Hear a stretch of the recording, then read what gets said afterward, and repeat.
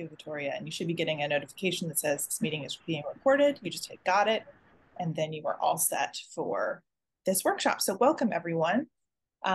We hope that you were here for first day of class, Centering Equity and Access from day one. There's a lot of great presentations that we are doing this week, and so I know sometimes you can click the wrong link, but we're very excited to talk about this topic today. My name is Kathryn Grossman. My pronouns are she, her, and I am one of the graduate assistants for the teaching and learning team at CTRL. And I would hand it over to Gavin to introduce themselves. Good morning, and as Kathryn said, thank you for joining us. My name is Gavin Frome, and I am another graduate assistant for teaching and learning, happily working at CTRL. All right, good morning, everyone. And I'm Hannah Jardine. I'm a teaching and learning specialist here at CTRL, as well as an adjunct faculty member in the School of Education. Thank you so much for joining us on this first session of the first day of August faculty workshops. I'll also say today is my birthday, so I'm very happy to be celebrating it with you all and starting the day off with some celebration. This is a fun session. All right, back to Kathryn. Awesome. So to start us off, Hannah, if you'll click to the next slide. We just want to go over, since it's the first workshop of the first day, we just wanted to go over some of our guidelines for participation. And if you've attended one of our workshops before, you know that we always start with guidelines, and it's especially important in this workshop since we're going to be talking about collaborative norm setting, and some of these guidelines are very important for that. So the first guideline is just to make yourself comfortable. If you need to get up and walk around, craft, knit, I love to doodle sometimes. It helps me be a more active listener. We encourage you to do that. We would love you to be as present as you can be. So if you would please participate in individual group activities in any way that works for you, we greatly appreciate that, and so do your colleagues. If you would like to ask questions or share ideas, we encourage you to do that in the chat. But if you would like to speak to the room entirely, we just encourage you to use the raise hand function, and you can find that under the reactions tab at the bottom of your Zoom screen. And as always, we just encourage you to be generous with your knowledge and also respectful of others' knowledge. So we're going to start off, and then introductions in online classrooms. So some of you may be familiar with this if you've utilized the Zoom platform before, but you have the ability to rename yourself. And I would encourage you, especially if you have an online or hybrid class, to encourage your students to rename themselves as well. So you go onto the 3-dot function and you scroll down to rename, and you can add your name as you would like it to appear, as well as your pronouns. So that's very helpful for introductions, and also it models for your students a more inclusive and accessible element of the Zoom platform. So we encourage you to do that as we're introducing ourselves to our colleagues. And then we're going to start out with a quick little activity through the Poll Everywhere platform. So if you click the link at the top of this slide, and we're also going to put it in the chat, it will bring you to Poll Everywhere. You can also utilize the QR code as well if you've got your phone handy. And we really want you to reflect on this kind of overarching question, which is, how do you want your students to feel on the first day of class? So if possible, if you can condense that into a one-word feeling or descriptor of how you want your students to feel on the first day of class. And in the Poll Everywhere thing, it'll ask if you want to, excited, that's a good word. It will ask you to enter your name if you want. You can also skip that and just enter the word. So excited, energized, included are 3 of the things so far. Confident, curious, welcomed, engaged, calm, collegial. So it looks like curious and comfortable are some major ones. Included, open, enthusiastic, safe, motivated is a big one.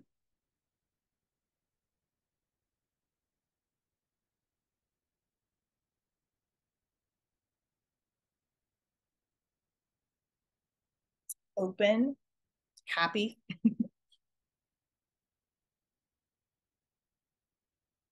Chosen, that's a good one.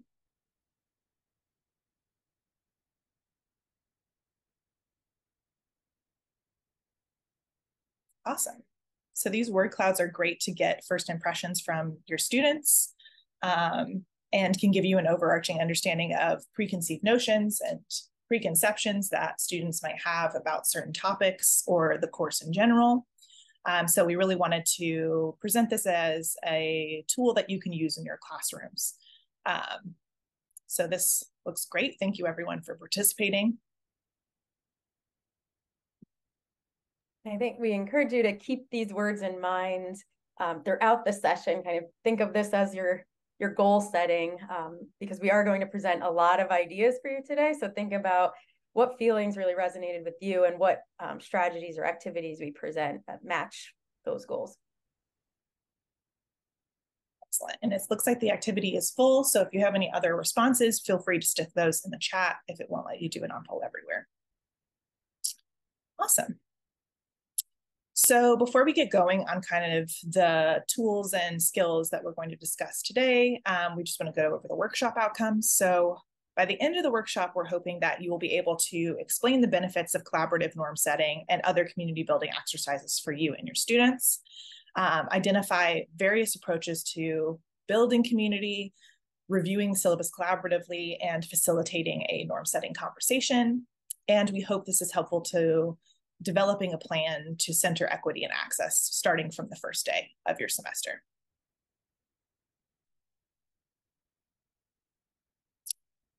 So we're going to do another activity, and this is called a focus listing activity. And this is another activity which can be really helpful for the first day of class. It encourages students to kind of reflect on their past courses or their past experiences and how it might relate to your course or the topic that the first topics that you're going to be discussing in your course. And it's called a focus listing activity. So we're going to encourage you to take a look at the question in a moment, and you're going to write down all the answers that you can think of in 1 minute in the chat, but do not hit send until after the minute has passed. And then we're going to see all of the different responses that you have together. So that is the essence of the focus listing activity. So we're going to present the question in just a second, and then you're going to have a minute to write down your responses, but do not hit enter until after a minute has passed, and we will indicate for you after a minute has passed. So the question is, what do you think the benefits of collaborative norm setting, and what are other community building exercises for you and your students? So what do you think are the benefits of collaborative norm setting and other community building exercises for you and your students? So again, take to the chat and write down all that you can think in response to this question, but do not hit enter until we indicate that a minute has passed.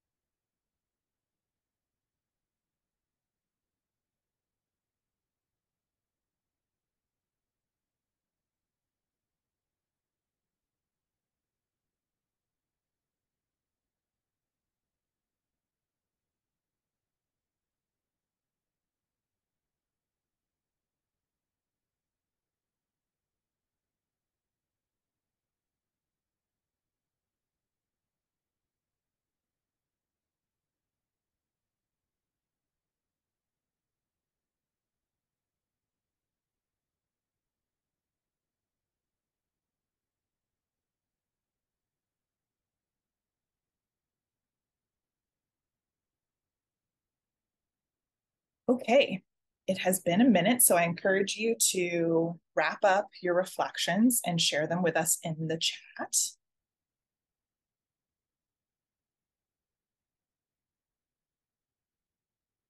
So I see build community, classroom communities, and help some of the more timid students to gain confidence. Have students feel heard and respected and set expectations. Identify many perspectives and help with engagement. Set expectations. Overall outcomes of the class. Learners as agents, that's a very great phrase. Build authenticity and trust. Create a genuine dialogue.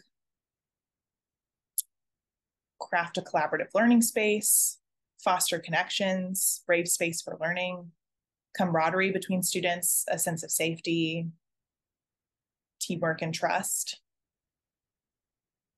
student ownership and agency.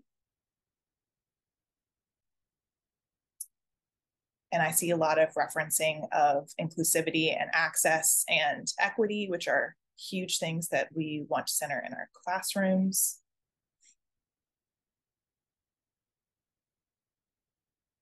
Is there anything my fellow presenters are seeing as I scroll through? No, and I think it's great to see the similarities among your answers. Words like trust, breaking down power structures are standing out to me. And that is why we did this activity the way we did, or why Kathryn asked you to wait and all press enter at the same time, so that that all voices could be heard, and, or well, not heard in this case, but read.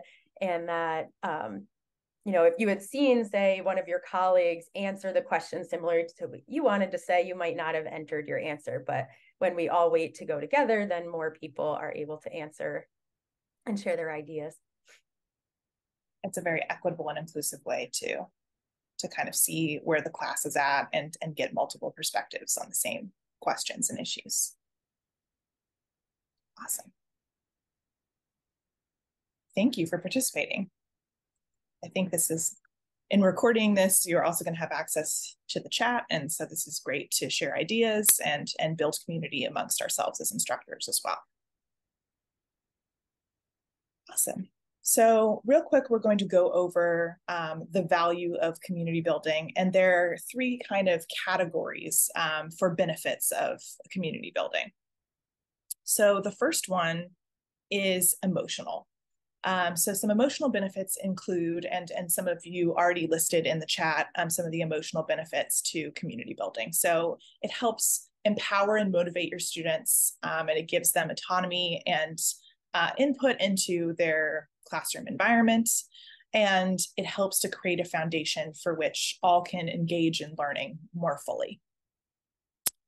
The second category of values and benefits for community building are logistical.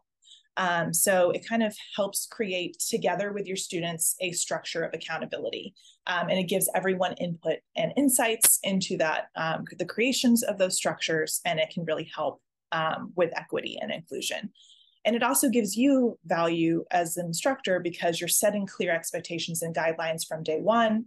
And so that's something that you can continue to evolve throughout the class, but it also gives you a foundation moving forward in the class. And the third category is social benefits. So it kind of fosters this sense of belonging within the classroom. It creates a safe space for engaged discussion and contributions from students, and it establishes an overall positive and inclusive classroom environment. And it's important to note that these three categories are overarching and rather broad, and they're also not mutually exclusive. So you can certainly have multiple benefits from collaborative norm setting and inclusive classroom environment at the same time. So why do we care about this? Well, there's a great line in What Inclusive Instructors Do that talks about the evidence-based practice of social belonging and the fact that it can lead to higher achievement for students, particularly if they're from marginalized groups. So this is kind of what drives home, and if we're committed to inclusivity and equity in our instruction, then this is something that we really need to focus on as we are crafting our courses and starting out the semester. With that, I'm going to hand it over to Gavin to facilitate our next activity. Awesome. Thank you, Kathryn. So if you bought into the idea that it's important for people to feel like they belong in a space, if that seems rational to you, then let's talk through some ideas about how you can achieve that. And one of the classic ways that people use in order to get people involved in a space and make them feel like they're a part of it and welcome is the so-called icebreaker. But the term has always seemed a bit loaded. So what I'm curious is if you would all be so kind as to enter into the chat, what comes to mind when you hear, let's do an icebreaker? So take a moment to think about that phrase and type in what comes to mind. No, thank you. Right off the bat, Feel no, free to thank use you. emojis as well, if that's Sure, helpful. yeah. This can be whatever form of expression, emotional or just logical, I suppose. I actually love them. Okay, that's great. Thank you, Jody. So we got a range here. Go easy, dread. Ooh. Silly activity, no relevant content. That's really interesting. So the idea, Vicky points out that it's not necessarily relevant to the class material. Yeah, there's a really interesting range here. Routine way of starting the first class, students chat in small groups, get to learn about each other. Okay, so Bruce is pointing out that they have some utility in terms of that community building aspect or potential utility. The game Don't Break the Ice, so people are providing specific examples. Agreed, forced activity. And the idea that that you or this individual feels like that the concept of an icebreaker is something that is imposed upon you. I see the value, but I've done so many uncomfortable ones, I dread it. Okay. I think these are all great places to start.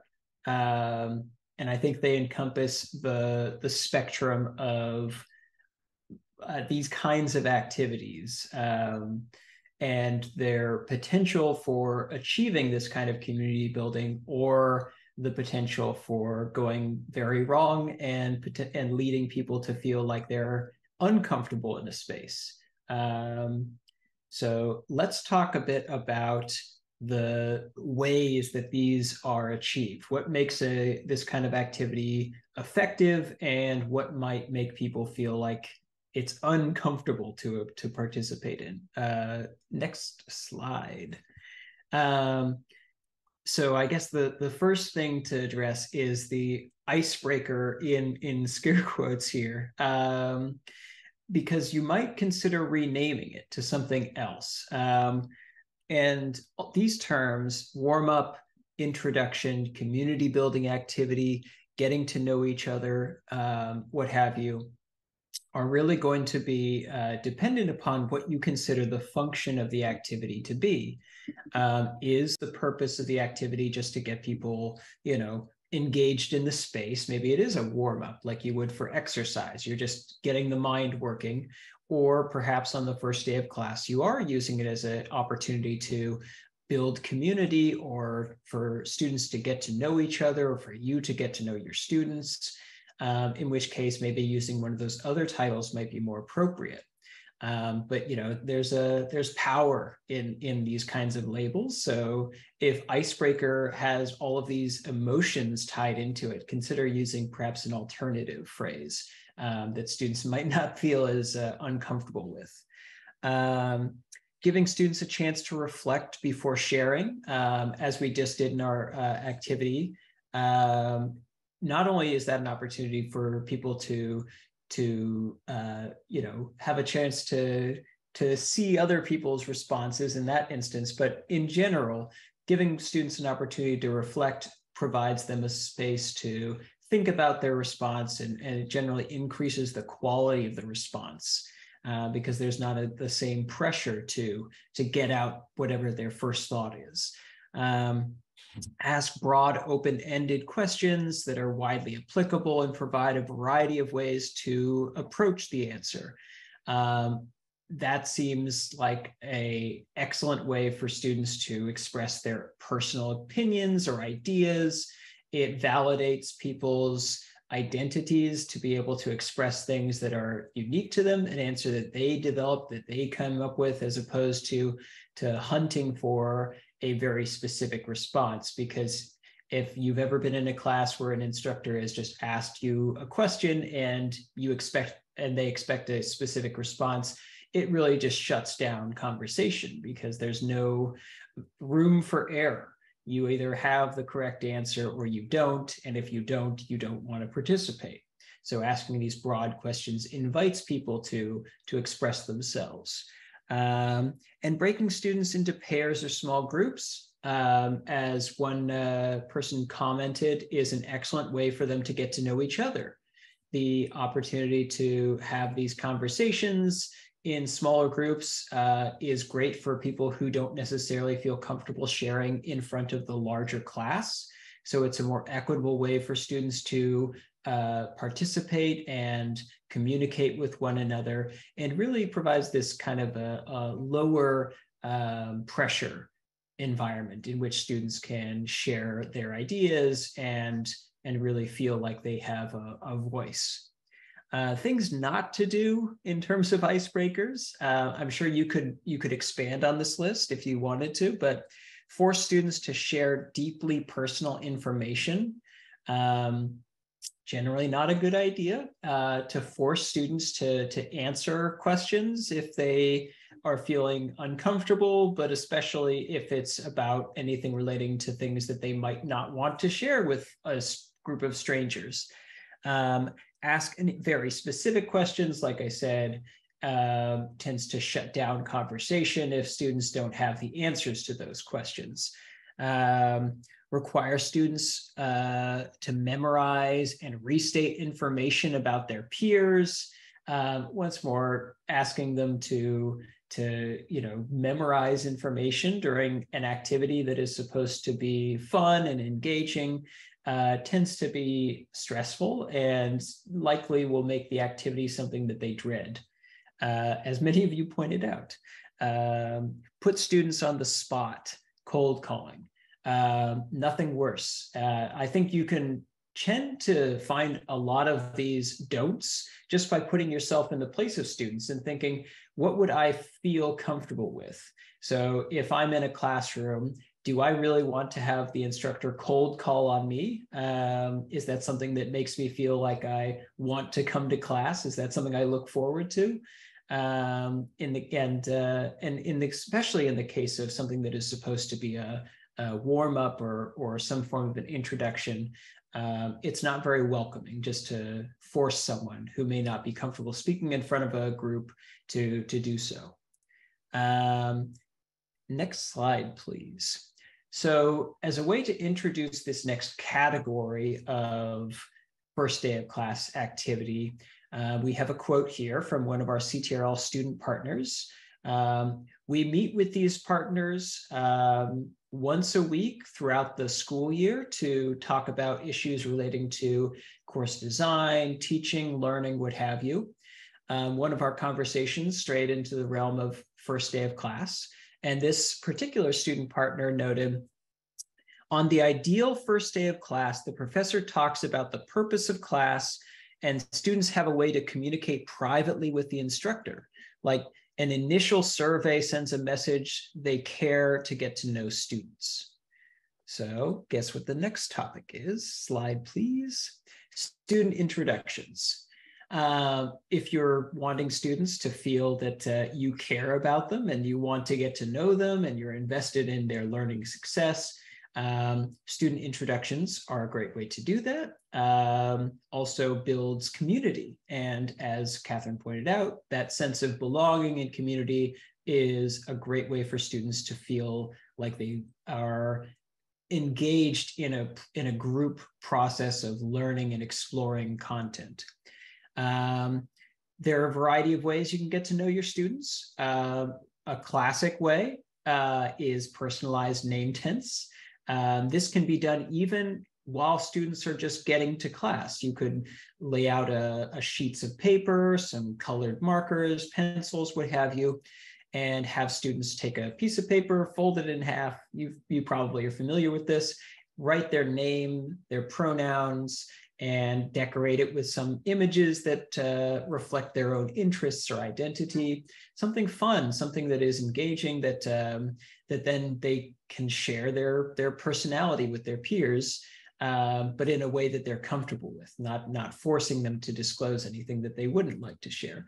You can see, I wonder who Dr. Jardine is on the side right there, with those lovely pictures of, well, Hannah, what does this say about you? What does this name tag state about you? So I chose to include my two cats, Gizmo and Luna, a plant because I love plants, and some waves in the sun because I enjoy the beach. And that's it. That's how it is. There's just a few fun drawings, or maybe if they're like me and I'm not an artist, I'm probably not going to draw anything too fancy. But just the opportunity for people to have the chance to express themselves can be a fun way to introduce students to one another. You might also consider going through the Canvas site on the first day of class and using that as an opportunity to host a discussion amongst students. That provides an opportunity for you to not only introduce students to the Canvas site, but also to have the first day of class be a space where they can ask questions about different elements of the site if they're unfamiliar with it, or just how to navigate your particular course site. And you might also consider encouraging students to reflect on their goals and motivations. This could be incorporated into a warm-up activity, or it could be its own activity. Generally, this could be something like asking students questions about what goals they have for themselves or in the course. What are you motivated for taking? What was your motivation for taking the course? And what are you hoping to get out of the class?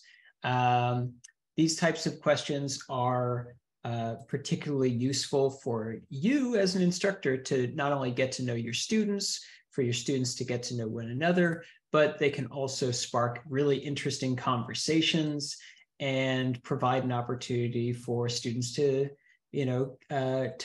share their background with the course, why it is exactly what their relationship is with the material, and what they're hoping to learn, so that then you can tailor the course content to that experience.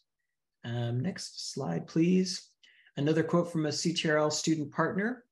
When the syllabus isn't responsive, you're treating students as bodies in a classroom rather than as individuals. Allowing students to comment on the syllabus teaches self-advocacy. Now, what do you think our next topic is going to be about? You got it, active syllabus review. So active syllabus review involves, it involves students having an opportunity to review the syllabus in class. It provides students with an opportunity to get to know your course policies and also potentially to have a say in them. This promotes a student-centered model of instruction by placing students as agents in their own learning journey. There are a few different ways you can review a syllabus, but a classic would be having students be put into groups and given a series of questions such as, what are you looking forward to? What are you most concerned about? What questions do you have? What beyond the requirements of the class are you interested in learning? And what policies should we adjust, revise, or create together? That last one is particularly important because there are a variety of course policies that you may wish to get student input on. Some classics include things like use of technology, digital devices in the classroom, or what counts as participation in the class, or more on a very basic level, what counts as respectful discourse in the class. Setting these kinds of common expectations gives students a sense that they are involved in the class, in their own learning journey, gives them a sense of agency, and also provides students with this sense that you as an instructor care about their opinions. And if they believe that you care about their opinions, they are more likely to approach you with ideas for the course or concerns, or in general, just come to your office hours and talk to you because you seem more approachable, because you care about their opinions and ideas. One thing to note when you're considering an active syllabus review is whether you will have provided students with the syllabus before the class begins, or whether you plan to go over it during class. So consider that before you undertake any kind of syllabus review. Are you providing them the syllabus and expecting them to go through it before class, or is that something you're going to build into the class time itself? Regardless of how you have this discussion, some options for debrief are to ask students to present the information and the results of their conversations in groups or as individuals. And if you have a smaller class, you could always use a poll or survey to get students' thoughts. That puts less pressure on students to speak out if they are in a smaller group and don't feel comfortable sharing. Yeah, the final category of first day of class activities is something that you probably have been waiting for. When do I get to the introduction of course content? When do I get to the actual point of the course? Well, there are good reasons to introduce course content on the first day of class. Research in learning tells us that any introduction to the course content can be a useful way of sparking curiosity and interest in the subject. So it's generally worthwhile to do some bit of course content introduction on the first day. It gets students curious and excited about your course content.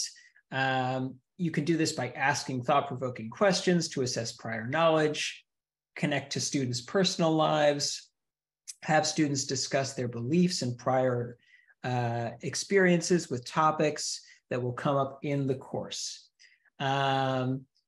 All of these are excellent ways, but as we pointed out, their benefits are not just so that you can gain a sense of how students feel about the content, but also just so students know that you're interested in what their knowledge is and how to tailor your teaching to their experience.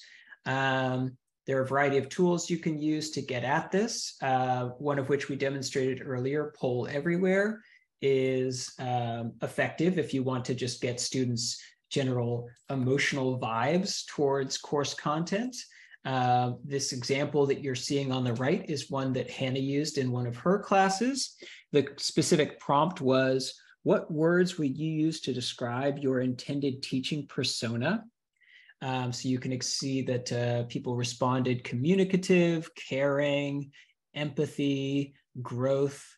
If you were to, for example, teach a course on accounting, an introduction to accounting course, you might ask students, well, how do you feel about accounting?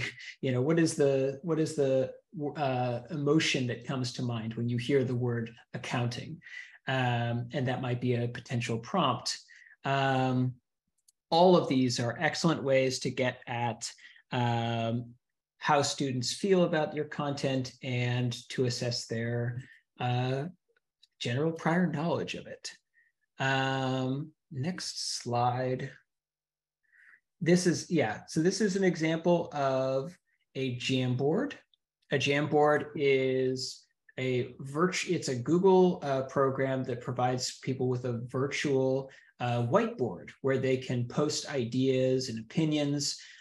It's an excellent tool for collaborating and getting a sense of different perspectives on a particular topic. This particular Jamboard is one that Hannah used in one of her classes. Hannah, can you tell us a bit more about it? Sure. Yeah. So this was, I teach in the School of Education, I teach future elementary teachers.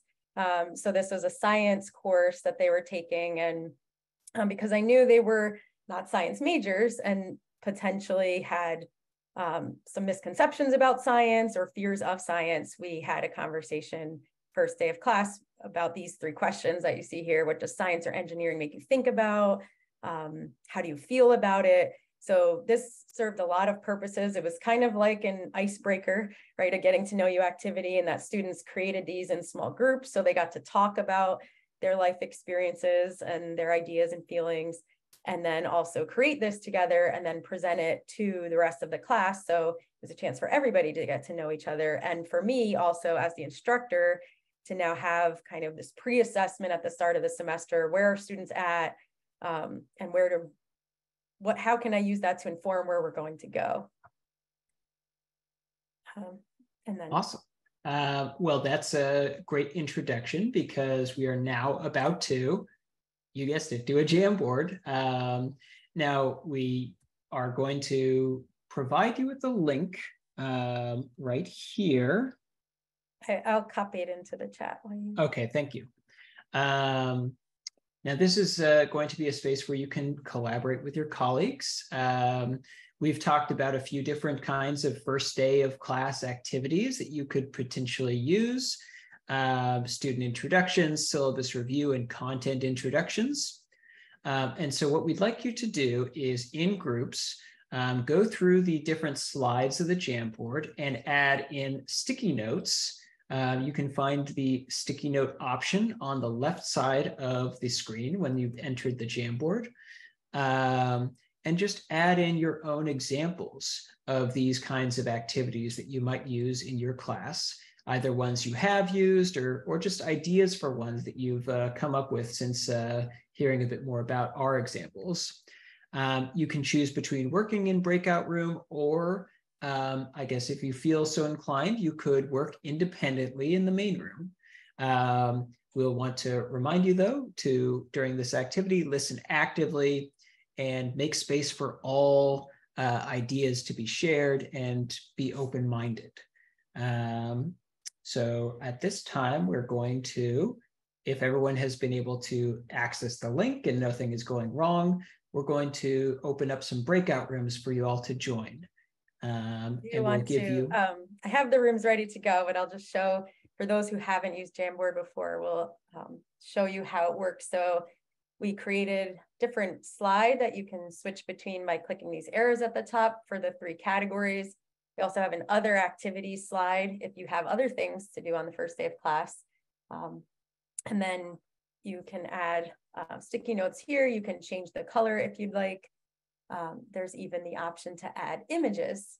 So you could search Google Images if there's an image that you think might represent your idea better than words might.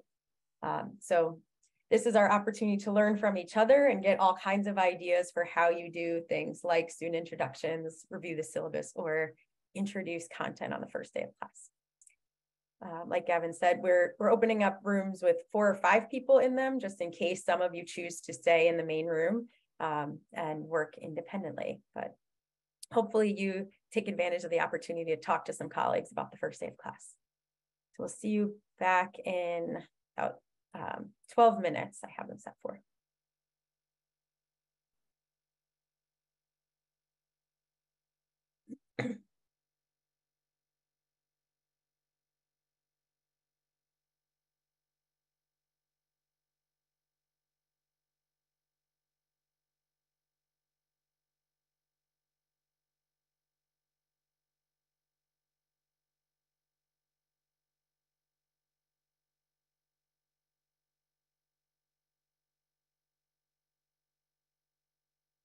One of my favorite things is watching the participants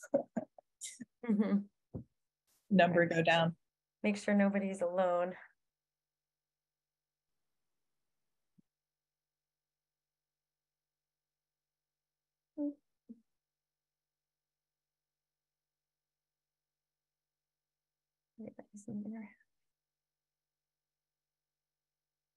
Room 6, maybe. The focus listing, collaborative norm setting, and what it might look like to work with your students to develop norms and expectations. So to lead into that, we have one more quote from our student partners. And the question, we deleted the question at the bottom. So the candidness is an answer to, think, what do you appreciate about, or what do you think makes an effective instructor? What do you appreciate when your instructors do? So this student answered candidness. So when thinking about my first impression of the professor, I think, what parts of myself am I allowed to show in the class? Am I allowed to bring the inquisitive part of me? Am I allowed to sit comfortably? What does the professor choose to be receptive to? And I think this was part of a larger conversation just around setting the, I guess, the vibe or the classroom environment, the classroom climate. We sometimes use that term, communicating to students through implicitly or explicitly what, how they are allowed to show up in your class, or how they are expected to, or given permission to show up in your class. So thinking about that quote, and as we lead into collaborative norm setting, like you don't have to necessarily answer this in the chat, but at least reflecting to yourself, feel free to answer in the chat if you'd like, thinking about a time you felt included in a class or in a meeting or in any other learning space, and what made you feel included.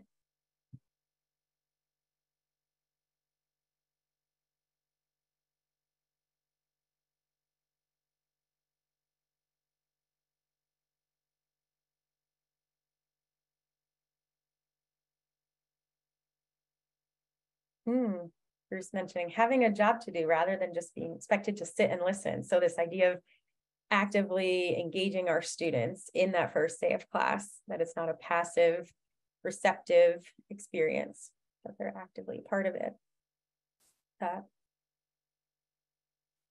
Yeah, so as you're thinking about that question, which could certainly be a question you ask your students on the first day of class, that leads us into this idea of collaborative norm setting.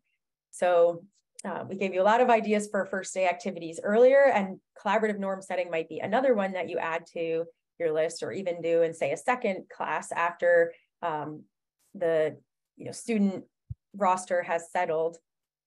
So what does that look like?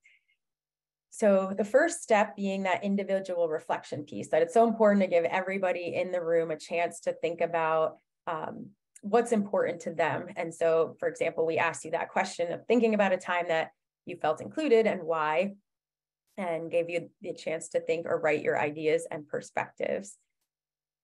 After you ask students to individually reflect, you might break them into small groups and ask them to have a small group discussion where they share their ideas with a peer or a group of 3 or 4 other students, and recognize common themes. So are there things that are coming up in the way they answered the question that are shared across the group, or are there differences, and why might there be differences? Then leading into a whole class discussion, you might ask each group to share one idea that came from the group that they kind of came to a consensus around, and creating a combined list with the whole class.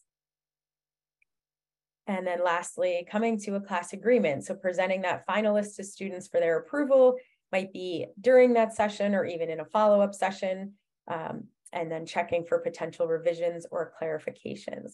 This is one way to approach the collaborative norm setting conversation. Not that it has to go in these 4 steps, but what we really want to communicate here is that there should be a combination of time for individual reflection, time for students to work in smaller groups, and then time for you to come together as a class and come to consensus. So some guiding questions for norm setting, a number of questions you might ask students to get their ideas flowing. Here are some of our suggestions, and you can certainly use more than one of these. So that question we asked during that individual reflection was a great one. And some others might be, when you're a member of a class or a group, what guidelines for interaction do you most value?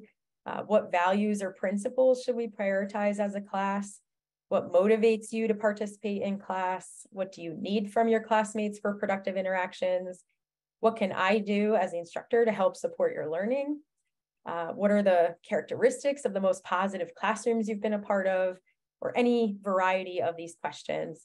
So when asking students to think about these questions, it can be helpful to provide examples of possible answers. I think especially for first-year students or any students who might not be used to having these questions asked of them. So in a few slides, we'll present some examples that you could offer to students to help get them started as to what might be reasonable to answer here. So some tools for facilitating norm setting. There are a number of tools you could use to support this, whether you're teaching fully online or in person or even hybrid. Having students reflect via shared documents like Google Docs, polling tools like Poll Everywhere that we used before. So Poll Everywhere doesn't just have word cloud option that we modeled, but also open-ended polling questions. Mentimeter is another free tool. Padlet is a free tool. Message boards, where students can kind of post ideas. It looks more like a digital bulletin board. Whiteboards like Jamboard that we just modeled, or Miro is another option. And then if you're on Zoom, the Zoom chat or Zoom polls. Essentially just thinking of what tool might work for you and your students to gather their insights and ideas about expectations or guidelines for the class. And especially in larger classes, digital tools can be particularly helpful to come to that consensus and see everybody's ideas in one place.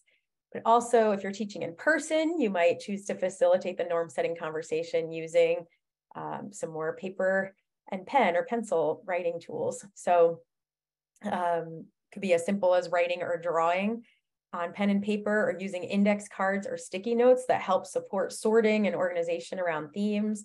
So you could ask students to list one idea per sticky note or card and then categorize when they get into those small groups. You could also set up prompts on poster paper or whiteboards so that students can write on those together. And a point we want to make, though, regardless of modality, regardless whether you're in person, online, or hybrid, try a variety of tools and ask students for their format preference, whether they'd like to, should we open up a Jamboard, or do you want to use the handwritten Post-its, and see what they think. So one quick example to see how this might look in a class if you're setting up the guidelines. This is an example of the slide that I presented to an education class during our first class session last fall. So I gave all students a pad of sticky notes. I asked them to write 1 to 3 proposed class norms, gave them some ideas, posing 3 questions to guide their thinking. Or I'm sorry, 2 questions. What values or principles should we prioritize as a class? Or what guidelines for class interactions do you appreciate? And then we had also done a pre-semester survey where they had answered a question before coming to the first day of class. And the question was, from your perspective, what makes an inclusive or welcoming class environment? So it reminded them of some of the ideas that came up, where that they said, being open-minded, discussion without fear of judgment, different perspectives encouraged. So then after they had a chance to write all their ideas individually, broke them into small groups to organize their ideas, and then had each group share one idea out loud. We typed those up on a Google Doc displayed at the front of the room and opened up the floor for comments, clarification. So that led to a really productive dialogue and kind of set the tone for very positive, inclusive class community for that semester. And then I still collected all the sticky notes and read through them, made sure that everything was represented in our final class list. And we created a poster from those and our finalized norms and themes, especially for future teachers and for education majors.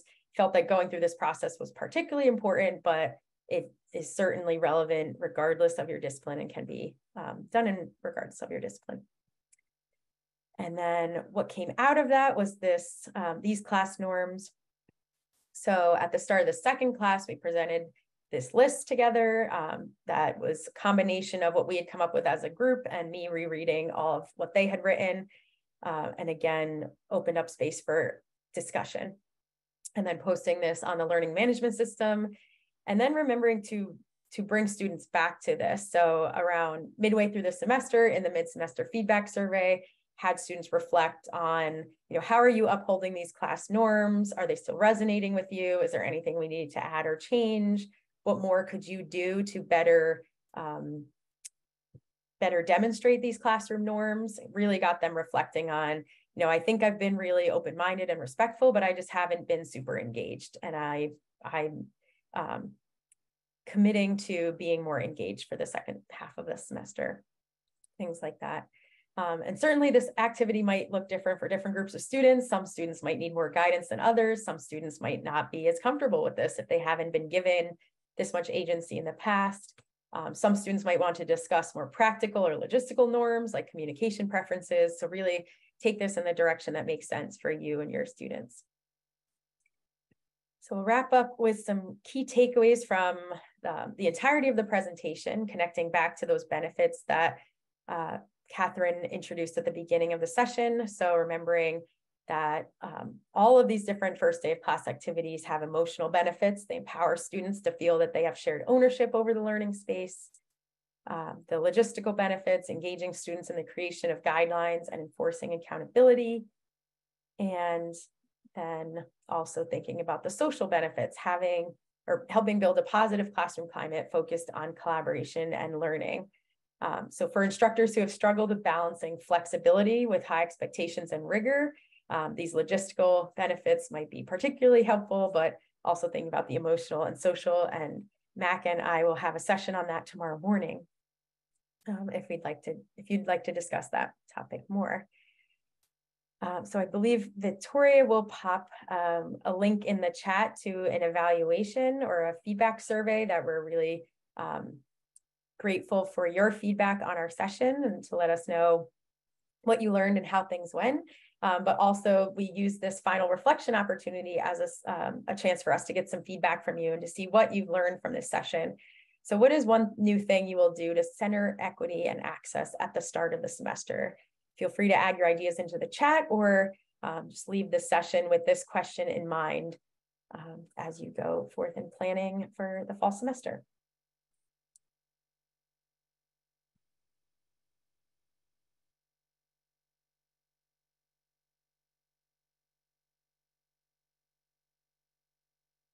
They're saying definitely don't start with a memorization activity. Yeah, using online polls, even in person. Absolutely, Jody, and that can even give them an anonymous way to share input, which can help to increase comfortability on that first day. Giving students to space to develop community norms. Yeah, after the first class, for sure. They don't have to, it's not necessarily best for the first day of class. Multiple modalities. Absolutely. So feel free to continue entering ideas for one thing that you will take with you into the semester, and I will wrap up with a thank you.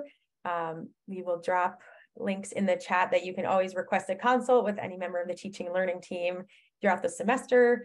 Continue to explore our resources. We do have a page about the first day of class, and then we look forward to having you join for some of our other workshops.